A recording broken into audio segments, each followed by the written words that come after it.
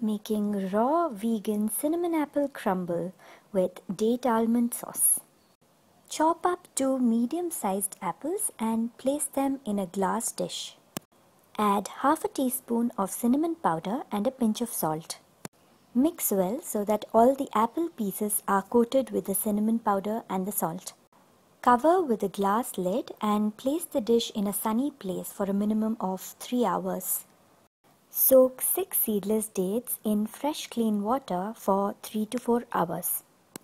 After the apples and dates are ready, place half a cup of almonds and 2 tablespoons of sesame seeds in a grinder jar.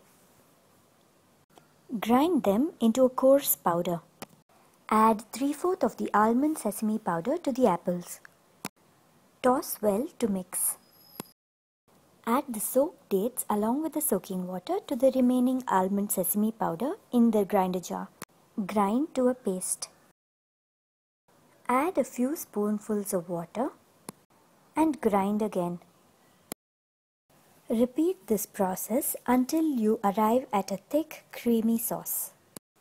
Place the apple crumble mixture into individual serving bowls and spoon the date sauce over it.